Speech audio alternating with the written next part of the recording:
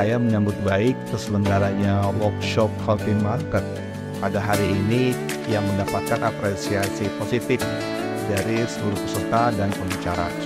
Harapan saya, workshop ini akan membuka diskusi bersama antara para kepentingan untuk menyediakan obat-obat inovatif secara berkelanjutan di Indonesia.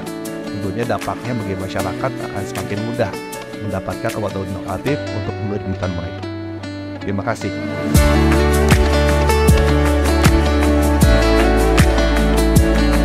Indonesia has made dramatic success over the last 20 years in building a life sciences industry that provides most of the medicines for the country. As Indonesia tackles challenges being an upper-income country or upper middle-income country, it requires a step change in innovation, which will involve more investment and more partnerships to be successful.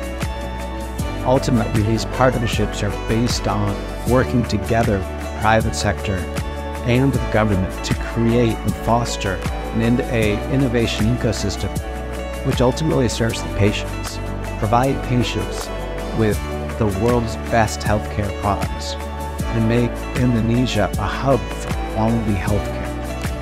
These partnerships can involve multinational companies, local companies, Chinese companies, Indian companies, who can all come together, benefit from a more productive ecosystem of sustainable investment and development.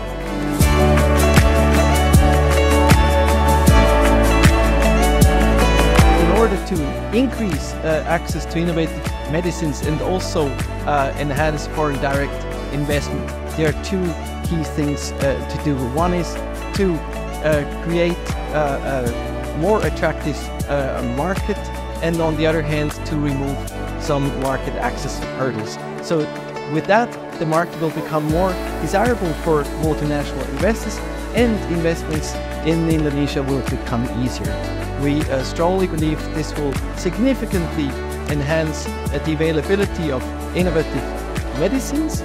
It will also create inbound instead of outbound medical tourism, and together with the investment and the better healthcare will be very important for the economic development of Indonesia.